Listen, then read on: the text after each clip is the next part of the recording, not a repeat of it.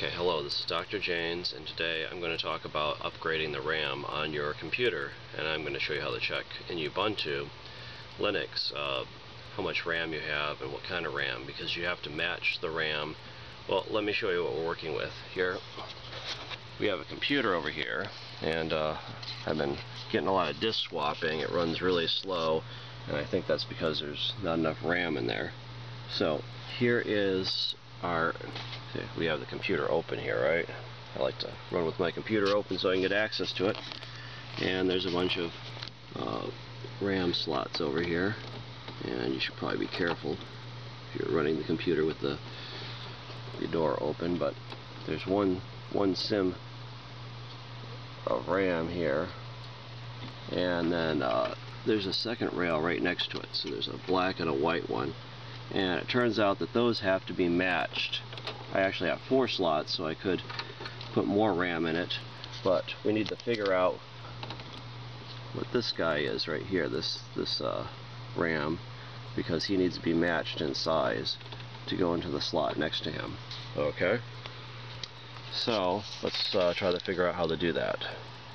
Okay, so before we replace the RAM, we need to figure out how much RAM is in the first slot, because we need to be able to match that. And so this is Linux Ubuntu. We're going to go to the terminal window here, and we're going to type in this command: sudo space dmi decode, D-E-C-O-D-E, space dash dash type 17. Okay. And it's going to ask us for our password, so we'll type that in, and it's going to have 4 different memory slots here. And these are all empty. See, it says none, none, none.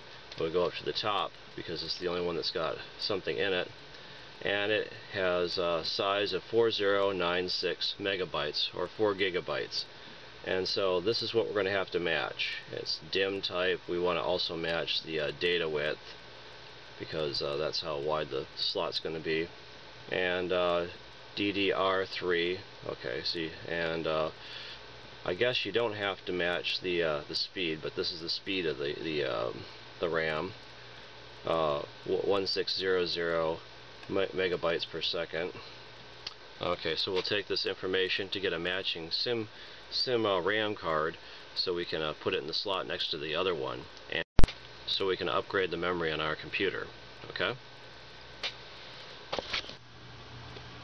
Okay, so we got another, we went down to Micro Center actually, and got another 4 megabyte or 4 gigabytes of RAM to match the other one that we have in the slot of the computer right there.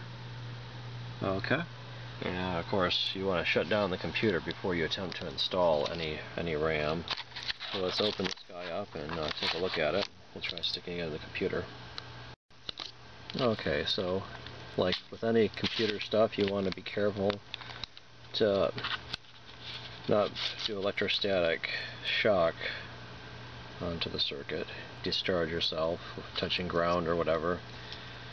You don't want to destroy your valuable components before you stick them in the computer here. Okay, so let's take a look at the computer and make sure we're going to stick this in right. So here is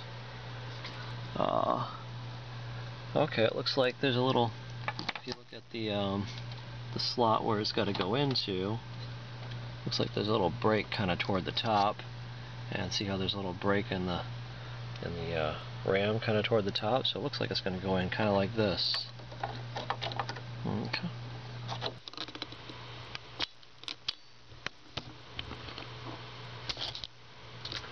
Okay, so here's our RAM that's already in there, and right next to it is a white slot.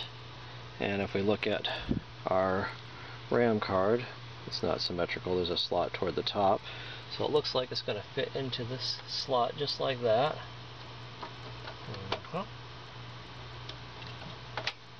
And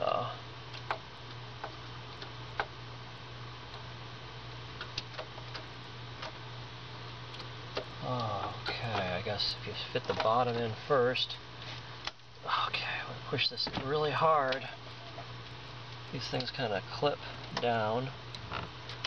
Okay, push them really hard, and then these little white clippy things at the top will clip down. I don't know if you can see that. There's a little white clippy thing, and so I think it's seated all the way. I pushed it in really hard, and these things latch down. So let's try.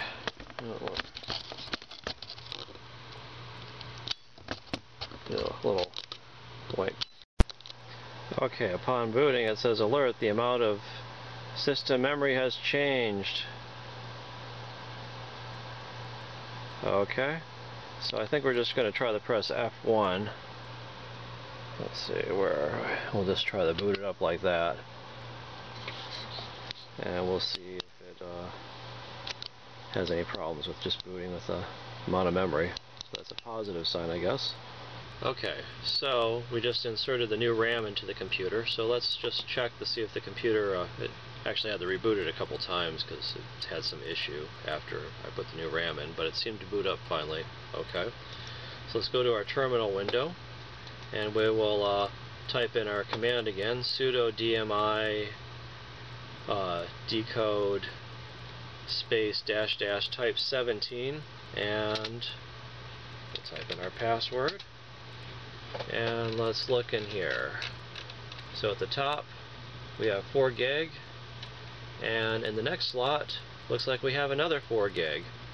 So we should have a total of 8 gig of memory now into the computer. Okay, so it looks like the RAM's seated properly, and looks like recognizes the clock speed, serial number, manufacturer, so I think everything should be all set. So hopefully this will speed up our computer and be able to handle more files open without a lot of disk swapping, which really slows down your computer when it has to start. Instead of using the fast RAM, it has to write stuff to the hard disk. That's a real slow process. You can hear that hard disk going brr, brr, brr, brr. Anyway, so hopefully this fixes our problem, and this is Dr. Janes, and thanks for watching.